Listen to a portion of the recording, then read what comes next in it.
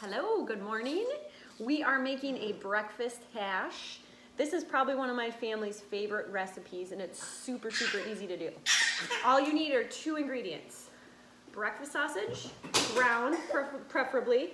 So ground breakfast sausage and sweet potato. Now, I know some of you guys don't like sweet potatoes, so you can totally do regular potatoes if you'd like. That works too. We get to use my favorite piece of equipment today, my favorite piece of kitchen equipment, my food processor.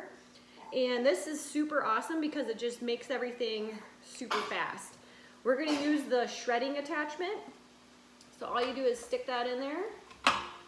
We've already cut up our sweet potatoes big enough or small enough to be able to fit through the slot, and Stella's gonna help me, right Stella? Push down the sweet potatoes. So all you need to do, if you're using sweet potato, you're gonna shred the sweet potato. If you're using regular potato, shred your regular potato. If you don't have a food processor, cut it up into small little bits because we're making a hash, like a breakfast hash. So here we go. So you ready to push?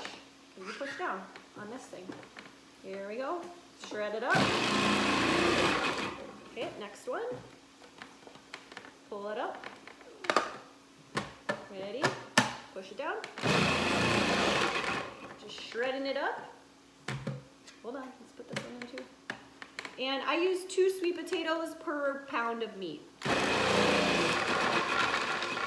that's good. Perfect. So you will have a nice, super fast sweet potato shreds. I'll show you what they look like. Ta-da! And all you're gonna do is add that to your already browned meat. So we've been browning up the breakfast sausage, so I'll show you that real quick. Let's go on over to the pan.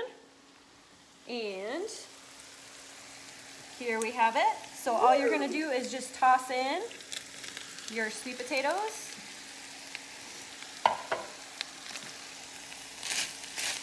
Go ahead and mix that in.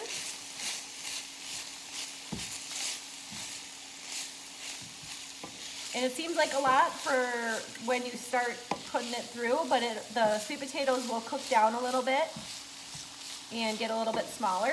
My trick for making this go a little quicker is I will cover, once I get the sweet potatoes all mixed in,